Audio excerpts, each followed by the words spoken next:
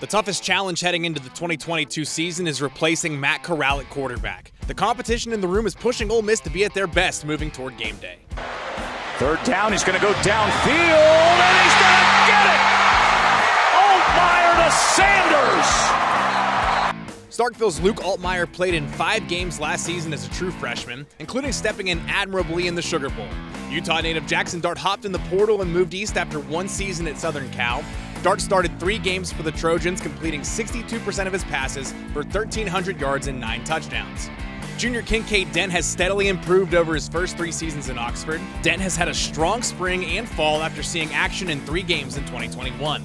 Freshmen Braden Waterman and Davin Widener round out the quarterback room as the Rebs head into their season opener against Troy.